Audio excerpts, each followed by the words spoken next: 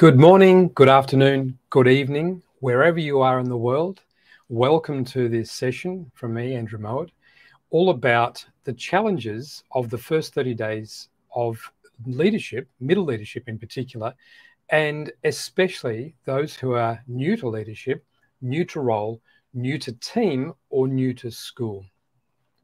This is a discussion, if you like, a presentation about some elements of leadership, especially the first period of leadership, particularly for young and new leaders, but also relevant to those who are existing leaders and want to start a team engagement to drive a body of work with effectiveness and with real purpose that generates a really powerful culture of development and learning in teams, in schools. So this is a conversation about those first 30 days.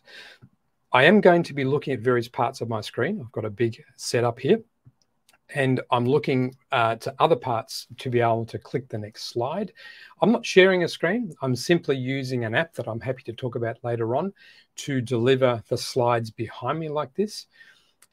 And in so doing, this is a body of work first exposed by this author, Michael Watkins, around the first 90 days. And in many ways, I've adapted the idea of this body of work by Michael, which is particularly focused on senior leadership in the corporate setting.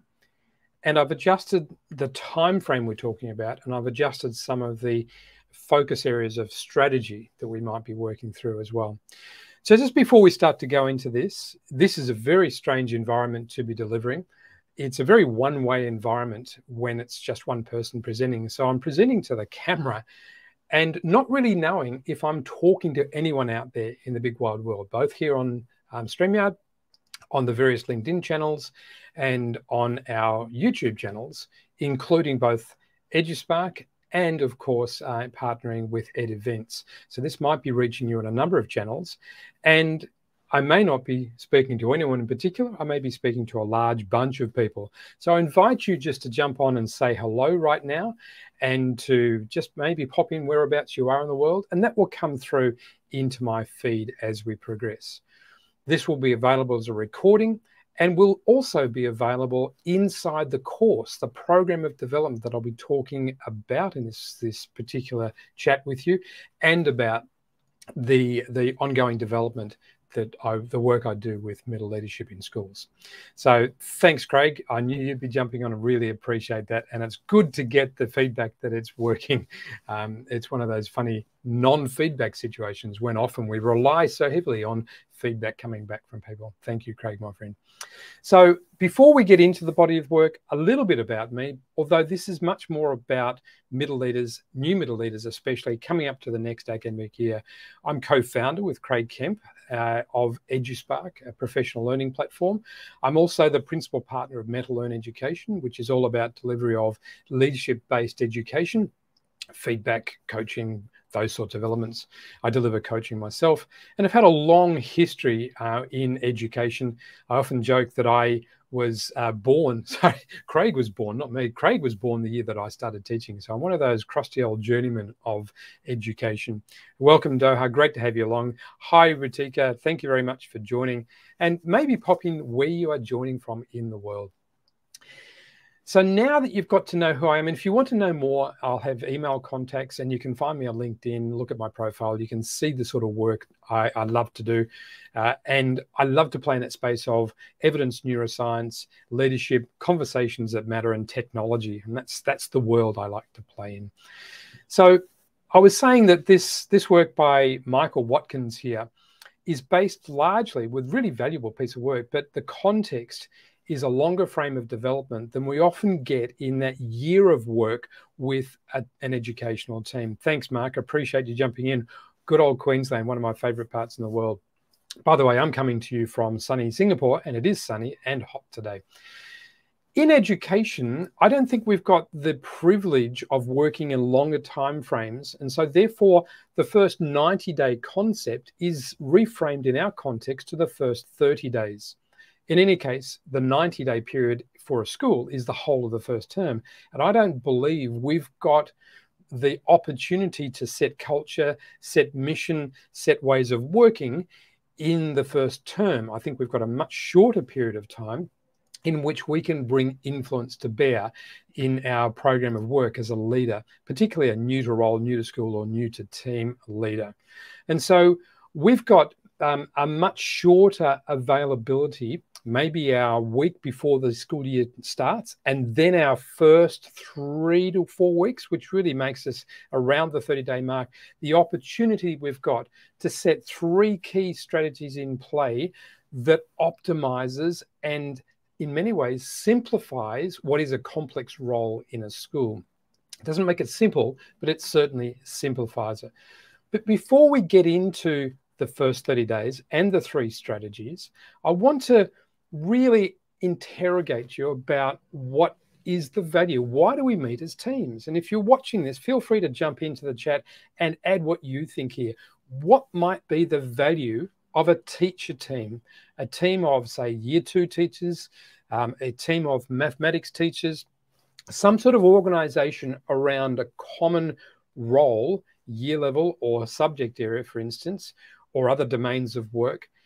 What is that value of organizing ourselves into teacher teams? It's the way we've been for seemingly a long time. But I can tell you, when I first started working in education, it was a much more bipolar, if you like. It was leadership and then teachers. And basically the senior leader, the principal in the school, may have had an assistant, may not have had. And that one person tended to be older and male, and they tended to be quite didactic and command and controlled in their nature. It was unusual to be involved in a school that had a culture other than that. In the 80s, early into the 90s was when I first experienced this idea of a teacher team. And so therefore there must be some advantage to organizing ourselves in teams. And what is the purpose and the value? And again, inviting you to add some comments into here. For me, the value of a teacher team and the purpose of a teacher team are slightly different.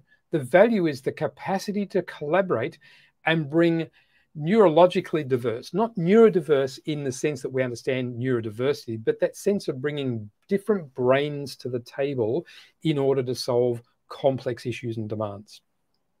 Education has certainly complexified, if I can say that, in the journey of the last 25 years. And there are many more things that we need to attend to as teachers in a classroom, a hugely demanding role, which is way more than what I was taught when I first began in teaching, which was to have a body of knowledge to transmit to a bunch of kids. For me, in 1984, sorry, Craig, I've given away your year of birth there.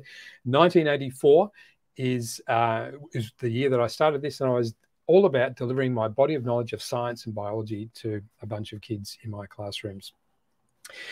It's spot on, Doha. We do thrive through collaboration. There is actually a social need. It's one of the hierarchy of needs that we have, and often it's the very foundational hierarchy that we have to be connected to others. So it's a natural disposition we have in terms of organization, and we've started to see that this plays into a much stronger purpose.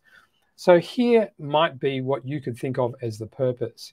So jumping ahead too many slides there. So if the value of teacher teams is all about this collective intelligence and diversity itself in many forms, then the purpose is growth in service of student learning. I'll say that again. I think there's a singular purpose for teacher teams, teams of people who are in the middle of delivery of teaching and learning in some form to a classroom of some age and context. It's universal.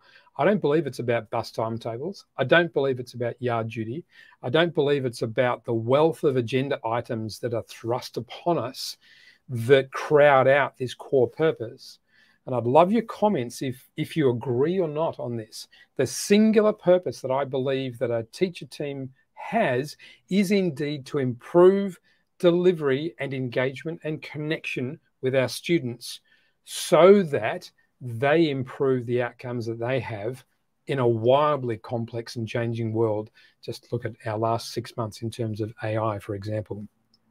So if I can establish that as the true purpose of a teacher team, then that says something about a leader of a teacher team, a middle leader, head of department, head of year 2, head of well-being, all of these middle roles in educational structures that are not at that top tier. Really, the school thrives, and you are the engine room of the school. The rubber hits the road with the work of middle leaders in many, many ways. So I'm just watching this. The collective intelligence is a major source of growth for any collaborative system. Thanks, Girav. Beautiful comment there, and I'm going to highlight that if I can. Lovely comment from Girav, that it's the major source of growth for any collaborative system. Important to have common goal, but different perspectives to achieve it. 100% agree. And there's two sides of the coin. I believe that most things in life have two sides to a coin. And in many ways, if we have a diverse group of people, collective intelligence, diverse opinions, diverse backgrounds, diverse experience, then the challenge of that is harnessing that diversity so that it works for us. Because at times that diversity drifts into conflict and disagreement. So it's very easy to teach and work with and lead a group of people who are homogenous, but that remains a bubble, and no change, no growth, no development could come out of that. So really appreciate your comment there, Graf. So if we move on then, and I'm just refinding where I am on the screen, a question that I often ask of teachers, a really diagnostic question for me, is all about what value do you bring your students?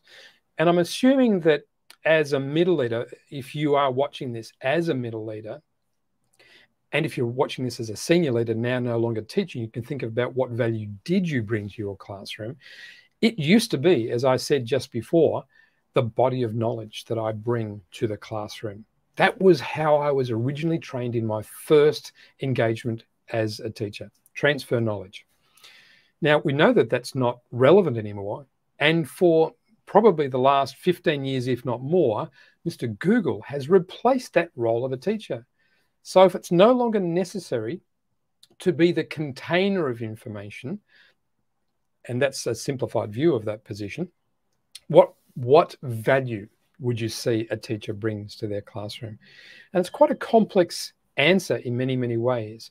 But if I hear answers around facilitating learning, leading the way, knowing students, creating the space for students to thrive, all of these elements are much less definitive, harder to define, but start to get at that cliched quote of sage on the stage or, guide on the side. It's that really strong position of a facilitative leader that helps bring students through challenge, normalizes and permissions the challenge and the difficulty and the effort of learning, but supports emotionally and through knowledge of the student a coaching style engagement of leading the way so that kids themselves can collaborate and generate their own learning, generative learning forms, if that makes sense. So if that's the case, then what does that say? The same question about what value do you bring to those you lead? Is it purely instructional? Is it command and control? Is it the model of the captain at the helm? You're in charge of the plane. That's the ship or the plane. You have that oversight and instructional role of really telling people what it is they should be doing. That may have worked and did work in our previous generations where we were not dealing with the level of complexity in the world that we are now. So there's a slightly different, if not a massively different, way in which we must position ourselves in the active leadership of others. And it's very similar. It's facilitative, it's generative, it's inclusive, and it's collaborative. And that really starts to position quite a different set of skills that many of us have not been taught or have developed necessarily. Organically maybe, but not strategically and intentionally. So I love that, Mark, that one there. I'm just going to show that what values, as well as what value do you bring, what values do you bring? And the whole exploration of values is a really important and hidden area of the mindset. And I'll talk about mindset and skill set a bit later on. Really appreciate that call out, Mark. So as we move forward through this, we've got this idea of, as we go, if your value is to create the space in which teams can live out their, I'll reframe that. What if your value is to create the space where teams can live out their purpose? Just to consider that. Interested to see whether you agree or disagree, or whether you might nuance that. If you were to create the space, the mechanisms, the process, the culture where the team you lead can be in service of student growth, would that be a good way of defining this? So what I'm positioning to you is that if the team itself is in service of better student outcomes, so they meet a complex world when they leave school, then I believe the role of a teacher leader is all about creating the space. Now, in coaching, this idea of creating the space is literally setting up the culture, setting up the dispositions like trust, and the mechanisms, good questions, good listening, good summarizing, the mechanisms. So all of those things come together in creating the space for the coachee to thrive, connect their thinking, and start to generate insights and new action. Now, in many ways, that's metaphorical or analogous to what this creating the space idea might be. So a quick check of the questions that might be coming through.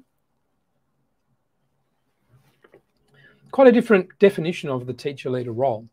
And I believe that there are three problems that get in the way, particularly with young and new leaders. So I'm just going to go through three of the key problems that get in the way of that service orientation, facilitative style of team leadership, which embraces the challenge that comes with diversity. Diverse opinions, diverse approaches, diverse ideas, diverse brains, diverse experiences and background, as an example. So I've been working with middle leaders quite significantly over the period of time since COVID, and before then.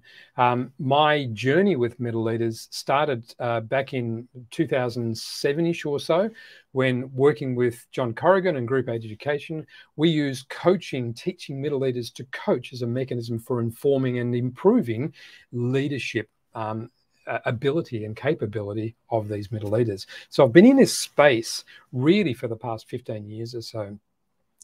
Thanks, Irene. If your mindset, I'll just show that to everyone here. So really appreciate these comments, by the way. If your mindset is collaborative, you see your team as a pool of talent benefiting your students. I love that approach. This empowers your team and encourages them to participate as well. And the reason I like that is that what we want are a number of things: participation, commitment, and I'll use a model that shows 5 of the dysfunctions of a team, if you like, that I often use in my training. You'll see that in a second. So to this first problem then, confidence. And please excuse if you can hear the jets in the background. I live close to Paya Lebar Airport in Singapore, and the F-15s fly regularly, as some of you who know me would know. So hopefully they're not too noisy in the background. Leadership confidence. What I often see with young leaders especially, and the pool of young leaders in our world is growing rapidly in parallel with the teacher shortage, which means that often our teachers are becoming teacher leaders more early and with less experience. One of the foundational things I've discovered in working with teacher leaders in sort of middle to middle senior roles is this idea of confidence. So the situation is this: often these sorts of leaders, new to the role or new to team, maybe even new to school, are often leading a team of people who are more experienced and have had senior roles before, who may have been leaders, even principals. They're certainly generally older than the new young leader. And what happens when these people are given the challenge of maybe calling out some unwanted behavior, asking someone to do something, a delegation process, or asking someone to complete a process, to hold someone accountable to the culture that you're developing, you get things like, who am I to ask this person these things, because they've been in the job much longer than me. It expresses itself sometimes as an imposter syndrome. I'm going to be discovered that I'm not as good as these people who are older and more experienced. And this mindset stems from the assumption that age and experience equals merit and value. And there's a mindset that sits with this that prevents people from exercising the skills they learn with me, such as feedback, such as coaching, delegation, those sorts of things. What often they know how to do it, but what often stops them is this glass ceiling of this approach and disposition to, I think less of myself because I'm younger and less experienced. It's not just reminding these people that they got the job on merit. Sometimes you'll get these conversations in the head of these young people saying there must not have been anyone else for this role if they picked me.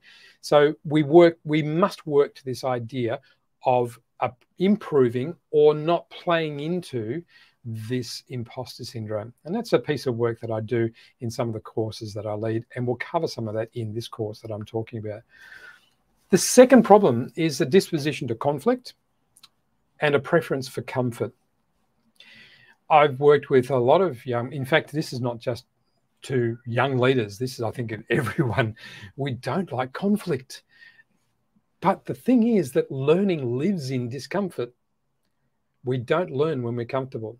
So if there's a premise and a need for the team to improve something about the way it does its work individually and collectively, then that requires moments of discomfort, which might involve moments of conflict. And I see some people seeking to keep the waters calm and avoiding conflict wherever they can, maybe even running and hiding in the cupboard. Pardon me. And I also see some people overcompensating where they get too directive and too command and control-ish, if that makes sense. And this requires an optimized position to this whole idea of conflict versus comfort. If we're going to grow as a team, there will be conflict. And it's about, you'll see one of the strategies I'll build in a second that specifically addresses this. And it's two things, really. It's about how do we create the way in which we decide to work together? And then internally as the leader, how do I address this disposition of fear of conflict? And often if we run away from conflict, the outcome is that we remove the opportunity for learning. It's like feedback. Feedback is a very uncomfortable thing to deliver for both parties, but there's learning in the feedback that we effectively deny someone if we don't expose ourselves to the challenge. So I talk about challenge rather than conflict. So Doha, some principles project this idea on new youngly assigned leaders, presuming they are less competent because they are young. Young leaders, thanks very much, Doha. Young leaders have a tremendous amount to bring. And whenever someone has a but statement, but I'm not as experienced, I like them to flip the coin and say, but what else do you bring? And that may not be immediately obvious to a lot of people, but there is energy, there's fresh insight. There are a whole range of things that are not seen as value when compared against the perceived value of experience and age. And that's an assumption and a frame I'd like to challenge in the work of young leaders, if that makes sense. So the third problem is culture. And this one in particular is expressed through this idea of I have to prove myself, connected to number two, as you can see. So when young leaders naively feel that they have to prove themselves, that defaults often, not always, but often into a command and control type, captain of the ship type role, rather than a facilitative, developmental, creating the space type role. So contentment with a lack of robust conflict discussion can equal a level of stagnation. Absolutely. Thank you very much, Mark. Stagnation is absolutely the outcome from comfort. There's a piece of work that I'm building around the course instructional design that we're doing at EduSpark, which is all around that idea of intentionally embracing the bit below the line that is full of frustration, confusion, lack of certainty, lack of clarity. That's where the learning lives. Clearly, we don't want the discomfort to become extreme and trigger fight and flight in people's brains, but we don't want people to be comfortable. So there's this band where the learning really lives. And as leaders in a team, we need to permission that and drive to it and embrace it. We won't enjoy it. I don't say let's enjoy the discomfort, but it's where our learning absolutely lives. So our 3 problems then, in summary: leadership confidence instead of imposter syndrome, leaning into challenge around the diversity element rather than running from conflict or overbearing the conflict, and then finally building a culture that's really inclusive and empathic. And this forms the basis of our 3 strategies that I'll get to in a moment. Just looking at that, Rakita. Got some really good comments coming through here. So not always about age and experience. In fact, often not, isn't it? It's about upskilling oneself in the profession and having a growth mindset. Absolutely. And that growth mindset is actually embracing of discomfort. Ratika, I'm sorry if I mispronounced your name. I'm dyslexic, and sometimes I want to read that as Rakita. So apologies if I said that already. Gurav, absolutely, the only criteria should be enthusiasm towards achieving the goal. And I believe openness to new experience and change.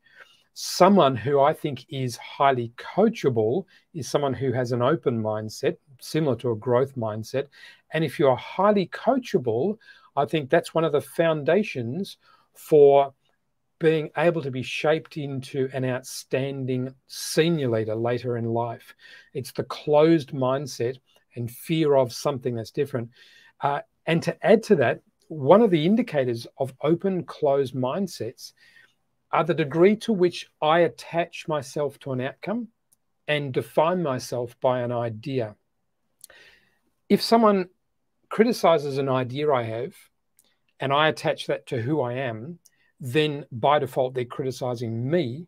And then I will actually start to feel threatened by that, which builds that closed-mindedness dynamic. The people who are open-minded have this element. It's not easy to do. Self-awareness drives this, but separating ideas, opinions, and definitions from who I am as a person.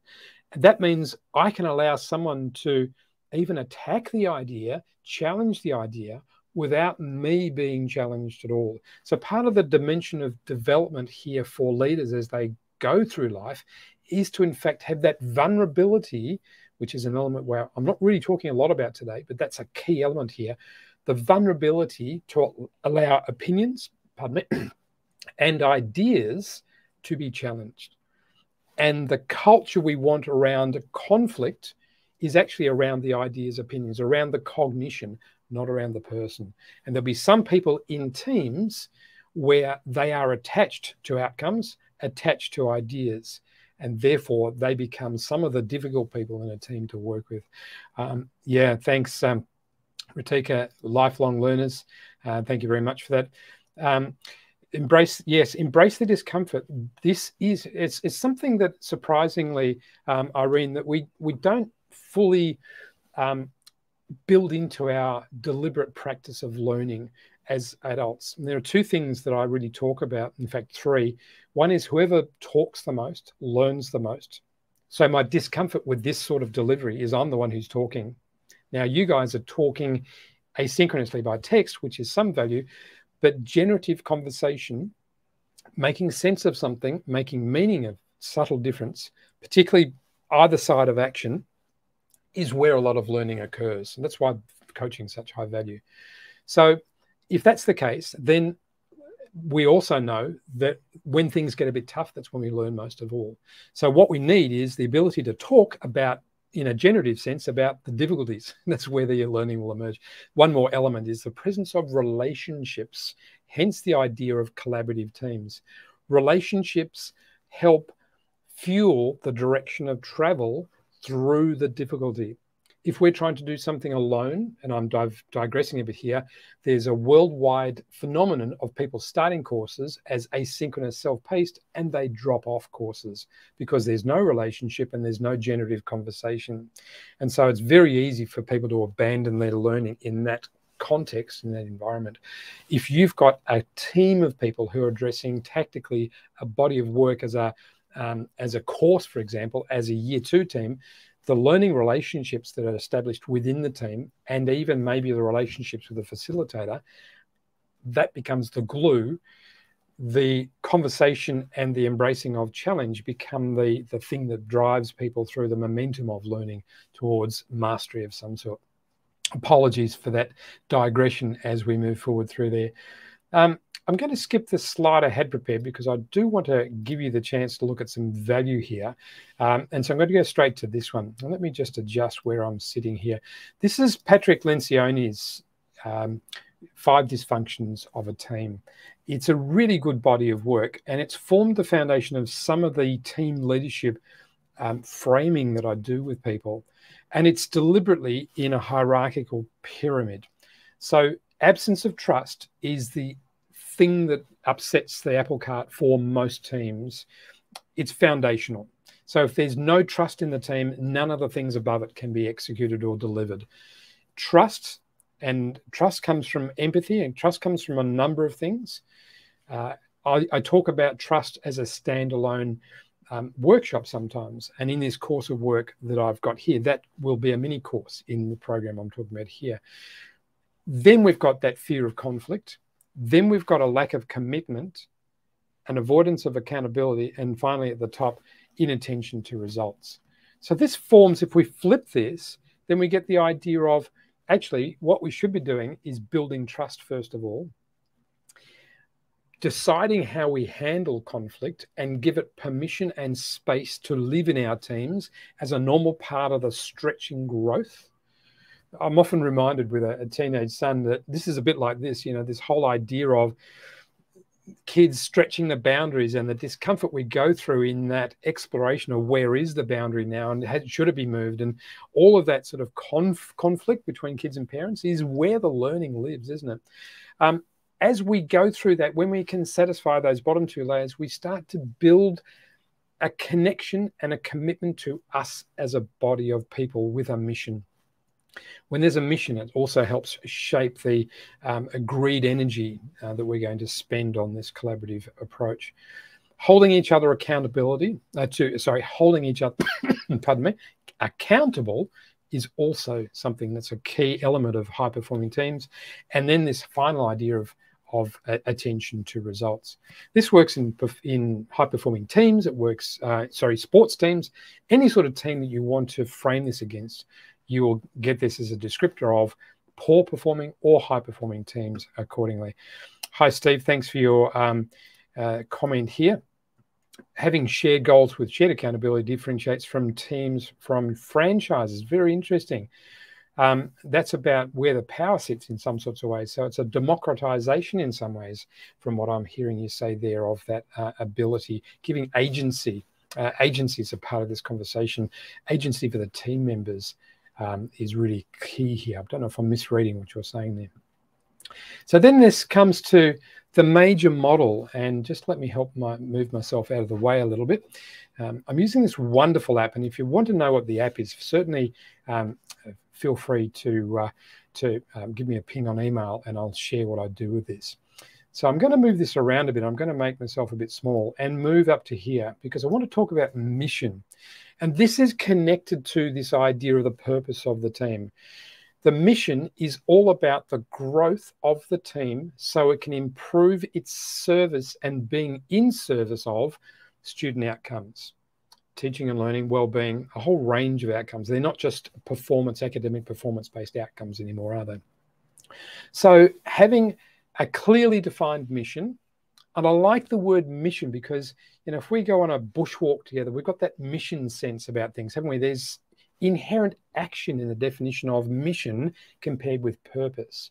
Purpose can be standalone and not drive to action, where this sort of sense of mission is all about embodying the journey that we'll go on and what is, in fact, our body of work.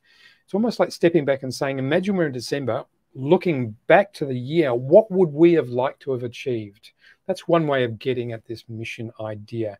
And what I'm looking at here, I need to make my other, because it's really, excuse me, clicking the wrong button there. It's about priority, and it's about learning action, and it's about deliverability of results and improvement in some way.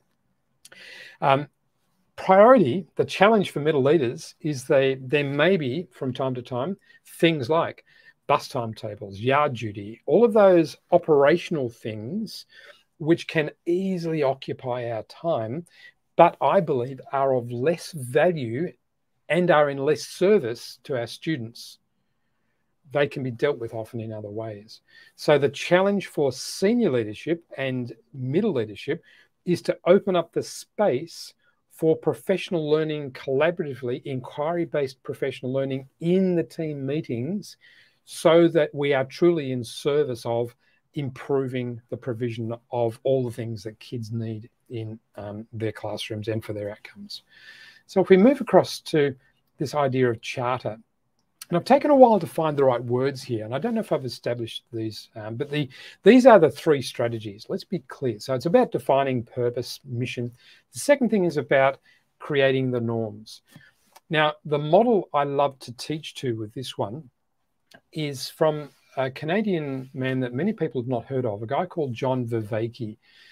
And again, reference me, connect with me, and I can put you in touch with all of the models I use in this. He's got a model, a very astute model called the agent arena model. And the agent is simply the people who act out particular roles.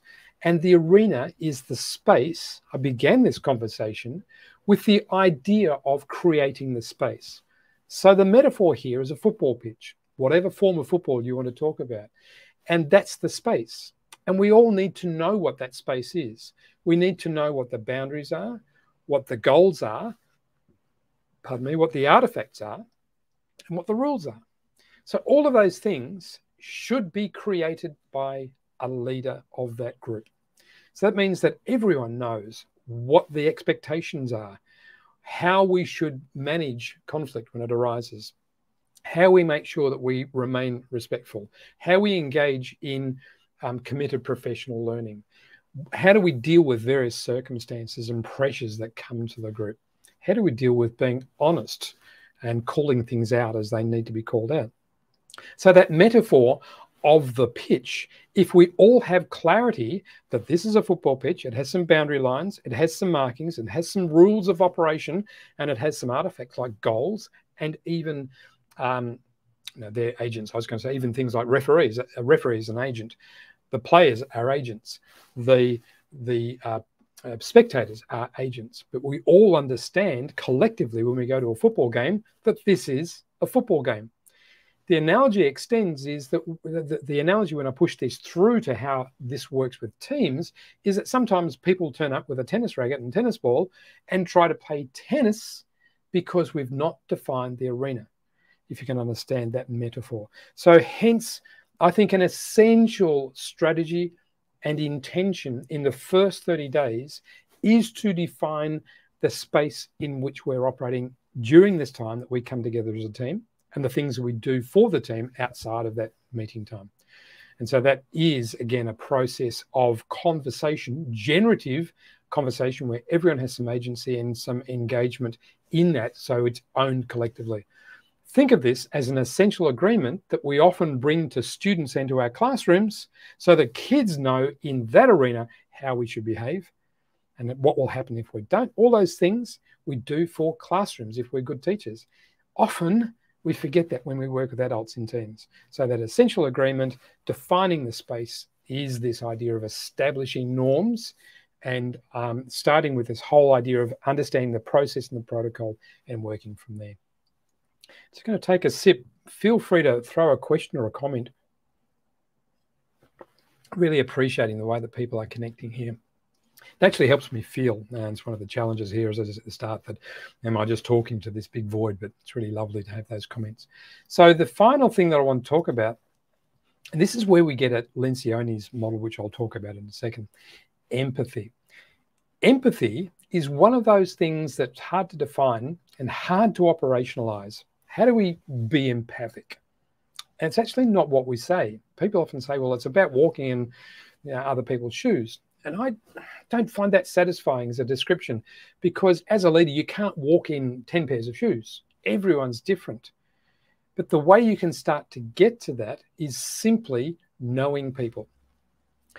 A quick story, and this football club's in the news at the moment. I'm an Aussie, obviously, and I grew up in Melbourne, and I follow a team called the Richmond Tigers. And they went from also ran very low in the competition on their table to winning the premiership in 1 year, culturally on the basis of knowing people. When you know people, you tend to trust them more. And when you feel that they know you, that trust continues. So the elements of felt trust, felt respect, and felt empathy, I believe, emerge out of the practice of knowing people.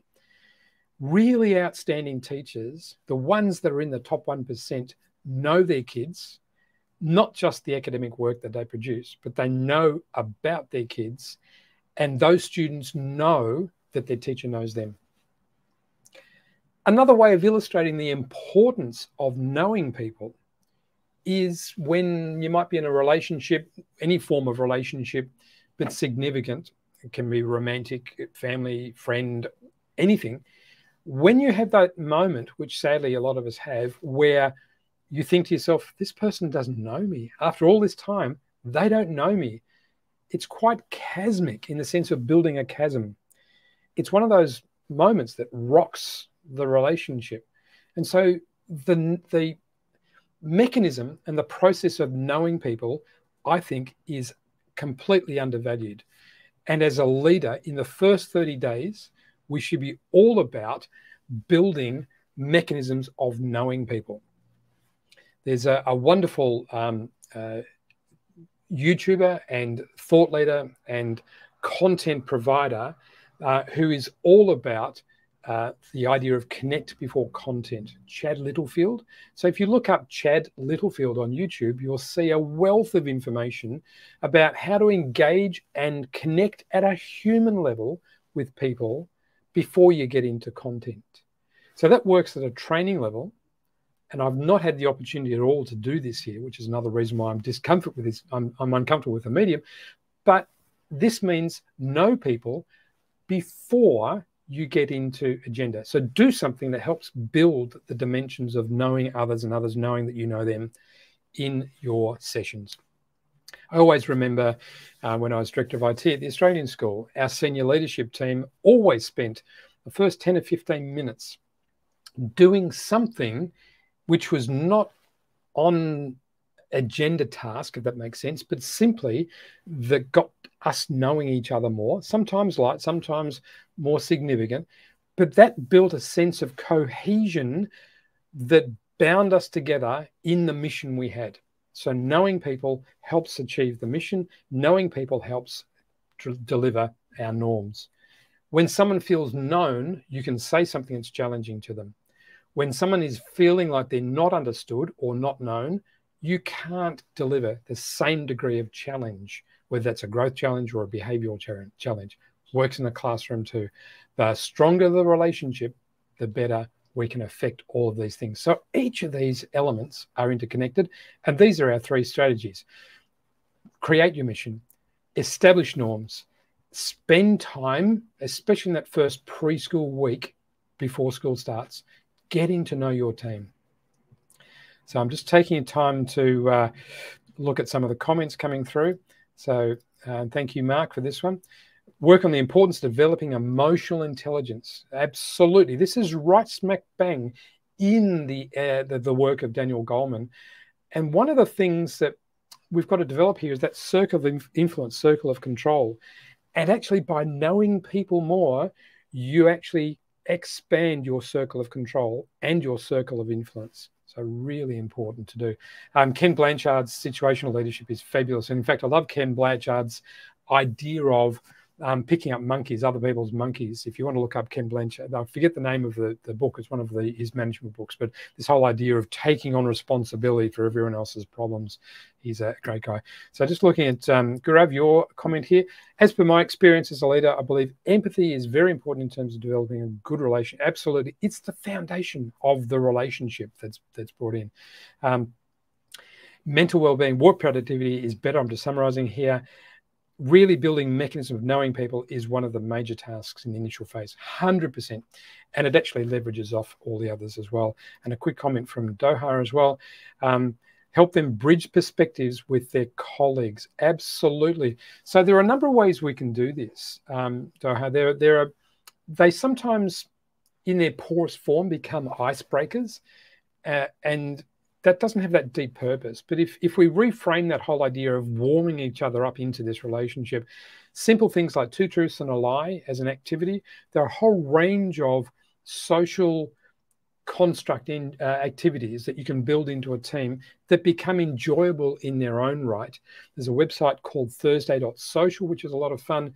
And it's that element of truly getting to know someone better with a bit of fun that lifts the mood and builds that commitment. This is actually creating value for me.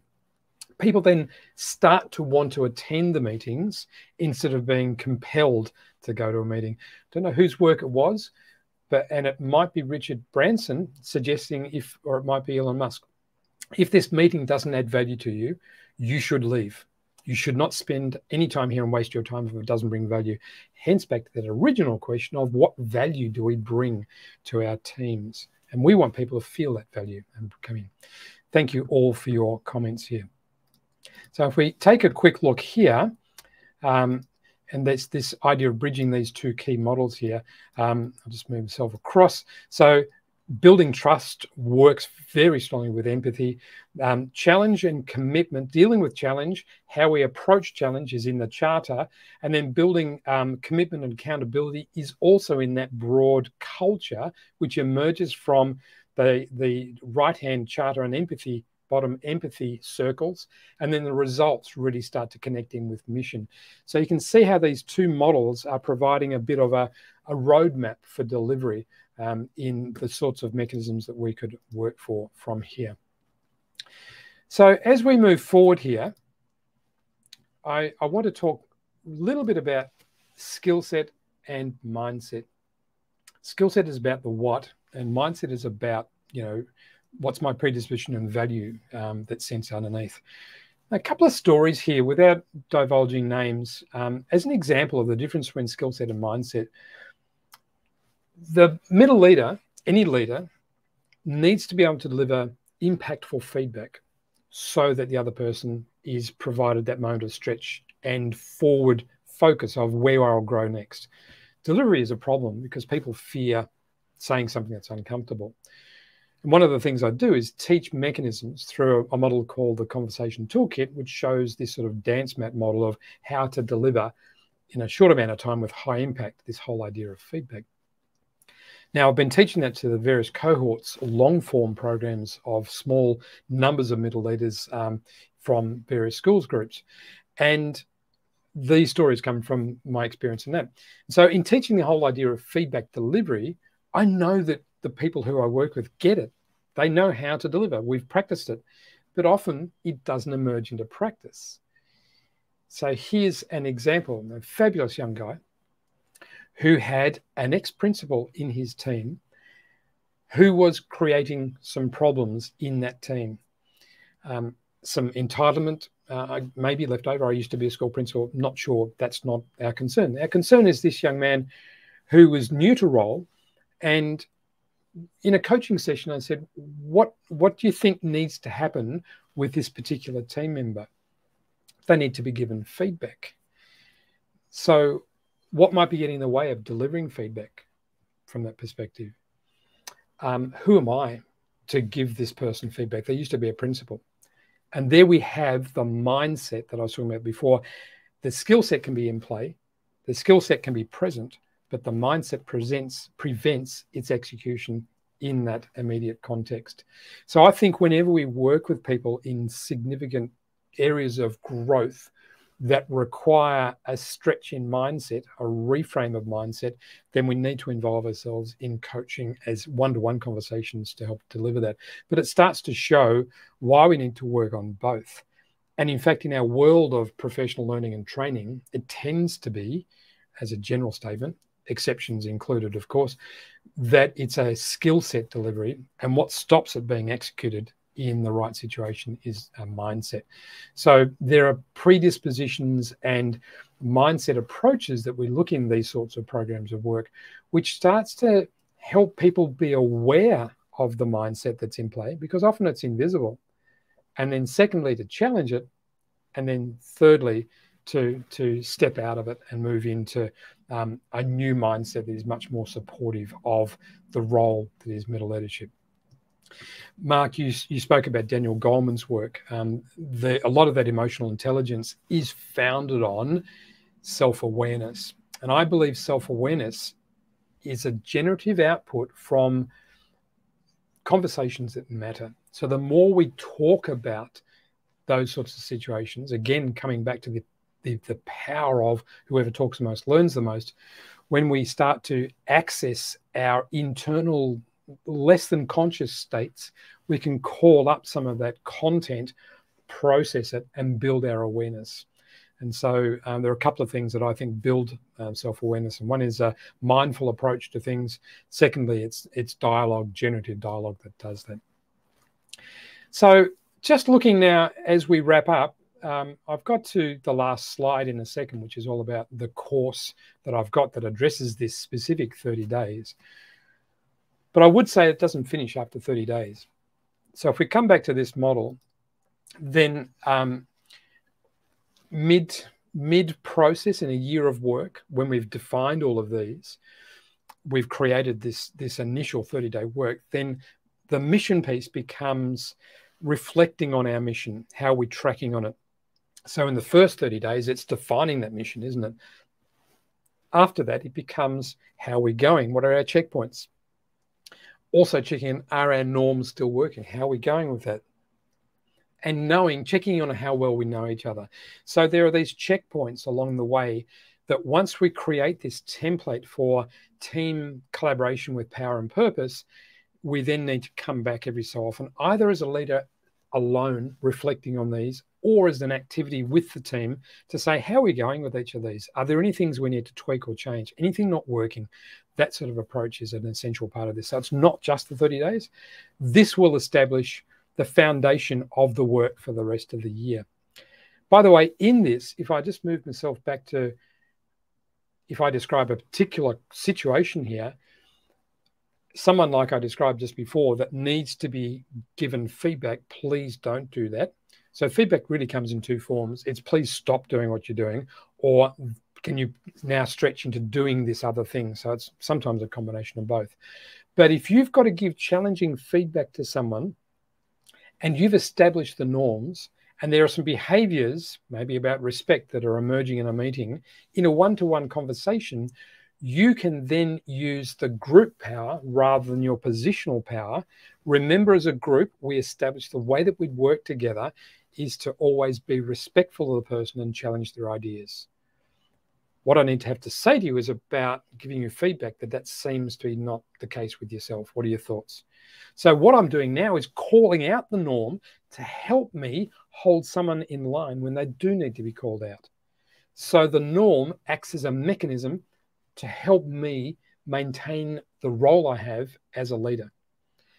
That's further amplified by building strong relationships. And again, if I've got an empathically founded relationship with this person I'm calling out, where they trust me, that feedback will land. If I don't have their trust, they feel like I don't know them, I don't understand them, then I may not have that same traction with that feedback. I can also call that into the mission as well. So you can see, as a system of leadership, these three things really come into play in a powerful way. So just looking, a culture of humility and transparency, hugely important. Humility, vulnerability. Interestingly, that capacity to say to a team that you lead, do you know what, I was wrong with that one?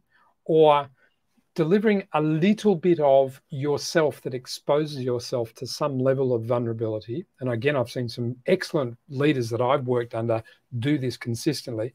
Not too much. It's like spice in a meal. If you add too much spice, it overpowers the meal. Vulnerability should be carefully given, but it means that we show emotions. We call them out and say, you can see that this is frustrating me, or I'm sorry, folks, I made a big mistake on that one. You know, those sorts of moments of humility and vulnerability hugely develop in power, in concert with knowing people, builds that trust, builds that humanity, you as a person. And this is all human-centered, is another way of talking about this. Thanks very much, Amy. I really appreciate you joining. So just to wrap up, folks, I've got an early access form here. The body of work I've been specifically talking about will be released in early June. I'm happy to provide early and free access to this to those who are watching here. And literally there's an access form, or email me. You can see andrew@eduspark.world is one of the emails I answer to when I'm not struggling with so many spinning plates. And that's, you know, if you want to talk further about this, book a time with me, reach out to me and we can catch up. Thanks, Irene. Yeah, also models accountability. Thanks, David, for being on. And thanks, Doha, Gurav, Mark, Steve, Irene, Ritika, all of the people who've added to the conversation. It really helps focus and generate the work.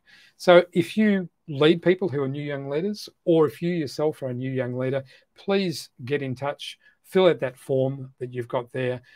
Find me on LinkedIn. I'm in many places and I'd love to talk further. And I hope that this has been helpful in some way. So quick, just check in to make sure that there are no questions or thoughts that I can quickly follow up with before we finish. This is your chance to challenge me or to make a comment about what value this session brought to you. So if that works. Otherwise, thank you everyone for joining me. Thank you for Dave Burke, who is running Ed Events, and this is coming through the Ed Events channel. And for those of you who would like maybe to be on Dave's podcast, he runs an excellent podcast, and he's always looking for leaders and domain and expert leaders from, expertise people. My articulation's starting to fall away now. Please be in touch with Dave Burke, and if you want to be in touch with him, you can come through me or ed.events. It's a growing new platform for building collaborative communities of people who are after connecting together in this very disaggregated world. Thank you, Ritika. Thank you, everyone. I'm about to end the call now. Thanks, Doha. Great to see you again. Great to have you here. I didn't see you, but great to be connected again. And hopefully this will trigger something for you as we move through the end of this year. And this will be a course that will be available specifically for the start of next academic year. Please stay well, everyone. Thank you for joining me. And please reach out with anything you've got. Thank you very much, everyone. Goodbye.